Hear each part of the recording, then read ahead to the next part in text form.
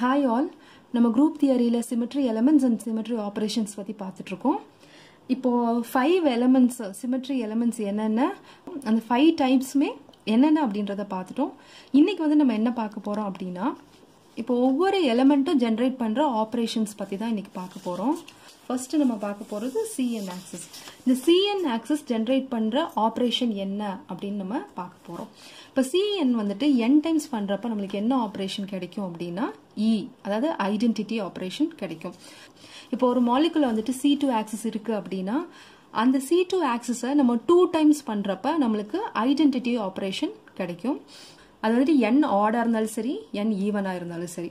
அதே இது Cn n plus m times பண்றப்ப நமக்கு Cn m ன்னு கிடைக்கும். அது எப்படி அப்படினா இப்ப n வந்துட்டு 3 ஆ இருக்கு m வந்துட்டு 1 ஆ இருக்கு அப்படினா இப்ப C3 ஆக்சிஸ்ல இருந்து நம்ம 4 டைம்ஸ் நம்ம அந்த C3 நம்ம ரொட்டேட் பண்றப்ப நமக்கு என்ன கிடைக்கும் அப்படினா C3 1 கிடைக்கும். C3 3 டைம்ஸ் பண்றப்ப நமக்கு E கிடைக்கும் into C3 1 which is nothing but C3 1. இப்போ அடுத்து வந்துட்டு நம்ம பார்க்க போறது inverse of Cn operation. இப்போ inverse of Cn operation னா என்னன்னு பாப்போம்.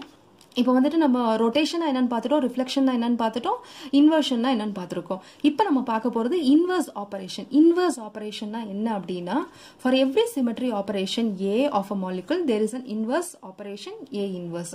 இப்போ இன்வர்ஸ் ஆபரேஷன் என்ன அப்படின்னா இப்போ ஒரு மாலிகுல் எடுத்துக்க போறேன். அந்த மாலிகுல்ல வந்துட்டு நான் ஒரு ஆக்சிஸ் ஆஃப் சிமெட்ரி கண்டுபிடிச்சு அந்த ஆக்சிஸ்ல இருந்து நான் அந்த மாலிகுல்ல clockwise directionல ஒரு 180 டிகிரிக்கு நான் ரொட்டேட் பண்றேன் அப்படின்னா அது வந்துட்டு நம்ம ஆபரேஷனா எடுத்துக்கிறோம் A.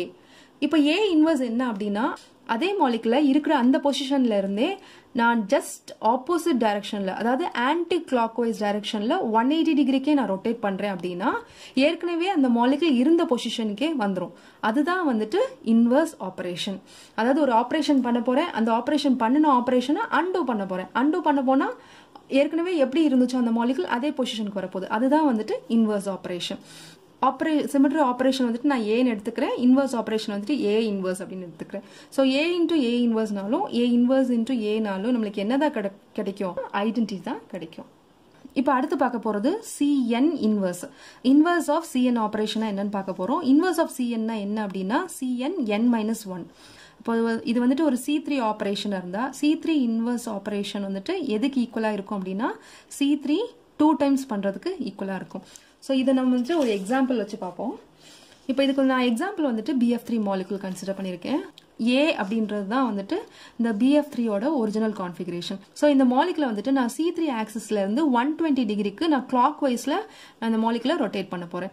ஸோ கிளாக் வைஸ் டைரக்ஷனை நம்ம ரொட்டேஷன் பண்றப்ப நம்மளுக்கு என்ன கிடைக்குதுன்னா B அப்படின்ற இந்த கான்ஃபிகரேஷன் கிடைக்குது.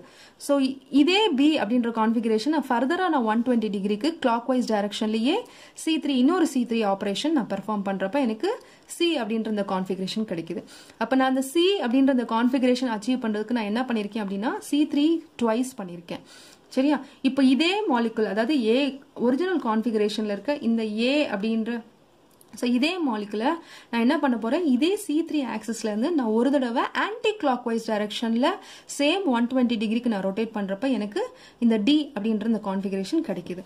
இப்போ இந்த D கான்ஃபிகரேஷனும் இந்த C கான்ஃபிகரேஷனும் ஐடென்டிக்கல் கான்ஃபிகரேஷனா இருக்கிறதுனால நம்ம பண்ண இந்த C3 inverse is equal to C3 square அப்படின்றது நம்மளுக்கு ப்ரூவ் ஆகுது. அதாவது C3 ஆக்சிஸை வந்துட்டு நம்ம 2 டைம்ஸ் நம்ம பண்றப்ப நம்மளுக்கு என்ன கான்ஃபிகரேஷன் கிடைக்குமோ அதே கான்ஃபிகரேஷன் தான் நம்மளுக்கு C3 ஒரு தடவை நம்ம இன்வர்ஸ் பண்றப்ப நம்ம கிடைக்கும். ஸோ இதுதான் வந்துட்டு C3 inverse is equal to C3 square.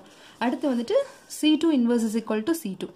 So அதே மாதிரி இதே மாதிரி C2 இன்வர்ஸ் பண்றப்ப நம்மளுக்கு C2 தான் கிடைக்கும். இப்போ நம்ம என்ன பண்ண போறோம் அப்படின்னா Cnm inverse. So Cnm inverse R Cn to the power -m இது ரெண்டுமே என்னதான் Cn to the power n minus m தான். For example C3 twice inverse பண்றப்ப நம்மளுக்கு என்ன கிடைக்கும் அப்படின்னா C3 கிடைக்கும். ஸோ இதே BF3 மாலிகுலை வச்சு அதை பார்க்கலாம். ஸோ இந்த மாலிகுலை 120 டிகிரிக்கு C3 ஆக்சிஸ்ல இருந்து கிளாக்வைஸ் ரொட்டேட் பண்றப்ப எனக்கு B அப்படின்ற இந்த கான்ஃபிகரேஷன் கிடைக்குது. அதே மாலிகுல நான் இன்வர்ஸ்ல ஆன்டி கிளாக்வைஸ் டைரக்ஷன்ல நான் 2 டைம்ஸ் C3 ஆபரேஷன் பெர்ஃபார்ம் பண்றப்ப எனக்கு F அப்படின்ற கான்ஃபிகரேஷன் கிடைக்குது. ஸோ இந்த கான்ஃபிகரேஷனும் ஐடென்டிக்கல் கான்ஃபிகரேஷனா இருக்கிறதுனால C3 twice inverse is equal to C3. அதான் வந்துட்டு C3 twice inverse is equal to C3. So இதே மாதிரி தான் C5 twice inverse is equal to C5 thrice. So இதை வந்துட்டு நீங்கள் ஒவ்வொன்றா சால்வ் பண்ணுறப்போ உங்களுக்கு ரொம்ப ஈஸியாக புரிஞ்சுக்கும். நம்ம அடுத்து பார்க்க போகிற ஆப்ரேஷன் வந்துட்டு SN operation. So SN axis generate பண்ணுற ஆப்ரேஷன்ஸ் என்னென்ன அப்படின்னு பார்ப்போம். ஸோ இப்போ அடுத்து பார்க்க போகிறது வந்துட்டு SN ஜென்ரேட் பண்ணுற ஆப்ரேஷன்ஸ் பற்றி பார்க்க போகிறோம்.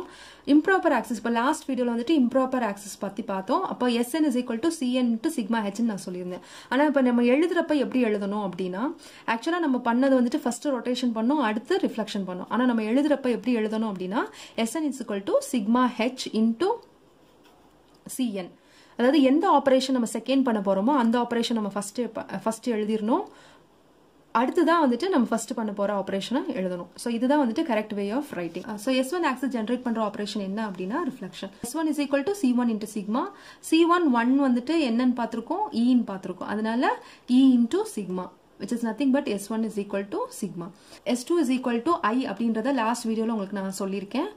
ஸோ இம்ப்ராப்பர் ஆக்சிஸ்ல n வந்துட்டு ஆடா இருக்கிறப்ப நம்மளுக்கு சிக்மா கிடைக்கும், n வந்துட்டு ஈவனா இருக்கிறப்ப நம்மளுக்கு E கிடைக்கும். அதே இது ரிஃப்ளெக்ஷன் பார்க்குறப்ப n வந்துட்டு ஆடா இருக்கிறப்ப நம்மளுக்கு சிக்மாவே கிடைக்கும், n ஈவனா இருக்கிறப்போ நம்மளுக்கு E கிடைக்கும். ஸோ இது 4 பாயிண்ட்டும் நம்ம ரொம்ப முக்கியமாக நம்ம ஞாபகம் வச்சுக்க வேண்டிய ஒரு பாயிண்ட். ஸோ S1 ட்வைஸ் பண்றப்ப நம்மளுக்கு என்ன கிடைக்கும் அப்படின்னா E கிடைக்கும். இப்போ ஃபார்முலால இருந்து நம்ம பார்க்குறப்ப S1 twice is equal to C1 to the power 2 into sigma to the power 2. இப்போ C1 to the power 2 நான் ஸ்பிளிட் பண்றப்ப எனக்கு என்ன கிடைக்கும் அப்படின்னா C11 கிடைக்கும். So C11 is nothing but E. அதனால E into sigma to the power 2. Power வந்துட்டு 2 இருக்கு, n ஈவனா இருக்கிறனால E. அதனால நம்மளுக்கு இங்க S1 ட்வைஸ் பண்றப்ப நம்மளுக்கு என்ன கிடைக்கும், E தான் கிடைக்கும். ஸோ அதே மாதிரி S2 வந்துட்டு I கிடைச்சிருக்கு. S2 ட்வைஸ் பண்றப்ப நம்மளுக்கு E கிடைக்கும். S3 ஒன் டைம் பண்றப்போ ஸோ S3 வந்துட்டு நம்மளுக்கு S3 தான் கிடைக்கும். S3 ட்வைஸ் பண்றப்ப C2 ட்வைஸ் கிடைக்கும். 3 டைம்ஸ் பண்றப்ப நம்மளுக்கு சிக்மா கிடைக்கும். ஏன்னா இது வந்துட்டு n வந்துட்டு ஆடா இருக்கிறனால நம்மளுக்கு சிக்மா கிடைக்கும். ஸோ இங்கே S3 to the power 4 வந்துட்டு C3 கிடைச்சிருக்கு. அதே மாதிரி S3 to the power 5 வந்துட்டு S3 ட்வைஸ் கிடைச்சிருக்கு. S3 to the power 6 வந்துட்டு E. இப்போ நீங்க மற்றதுக்கு போட்டு பார்க்குறப்போ உங்களுக்கு இது ஈஸியா புரியும். இப்போ அடுத்து வந்துட்டு inverse of SN. SN inverse வந்துட்டு என்ன அப்படின்னா SN inverse is equal to SN n minus 1 if n is even and SN inverse is equal to SN 2n minus 1 if n is odd. n வந்துட்டு ஈவனா இருக்கிறப்போ n minus 1 வரணும், n வந்துட்டு ஆடா இருக்கிறப்ப 2n minus 1 வரணும். For example இப்போ S4 ஆக்சிஸை வந்துட்டு இப்போ S4 இம்ப்ராப்பர் ஆக்சிஸ் இருக்கு அப்படின்னா இந்த S4 இம்ப்ராப்பர் ஆக்சிஸோட இன்வர்ஸ்ல நம்மளுக்கு என்ன கிடைக்கும் அப்படின்னா S4 3 டைம்ஸ் பண்ணா என்ன கிடைக்குமோ நம்மளுக்கு அதுதான் வந்துட்டு S4 வந்துட்டு இன்வர்ஸ் பண்றப்ப நம்மளுக்கு கிடைக்கும். S வந்துட்டு n வந்துட்டு ஈவனா இருக்கிறனால n மைனஸ் 1 வரணும். அப்போ S இங்க 4 இருக்கிறனால S4 3. அப்போ S4 inverse is equal to S4 thrice. இதே இது n ஆடா இருந்துச்சு அப்படின்னா S3 னா 2n minus 1. இப்போ S3 inverse is equal to 3 into 2 is equal to 6. அப்போ 6 minus 1 is equal to 5. அப்போ S3 5. அப்போ S3 inverse is equal to S3 5. அதான் வந்துட்டு inverse of SN operation. So important points வந்து நான் திருப்பி highlight பண்றேன் உங்களுக்கு. Cn to the power n is equal to E. n வந்துட்டு ஆடா இருந்தாலும் ஈவனா இருந்தாலும் Cn வந்துட்டு எப்பவுமே E ஆ தான் இருக்கும். அடுத்து sigma to the power n is equal to sigma when n is odd and sigma to the power n is equal to E when n is even. n வந்துட்டு ஈவனா இருந்தா நம்மளுக்கு E தான் கிடைக்கும். சரியா? E அதை மட்டும் ஞாபகம் வச்சுக்கோங்க. அப்போ ஆடா இருந்தா சிக்மான்னு எழுதிடணும்.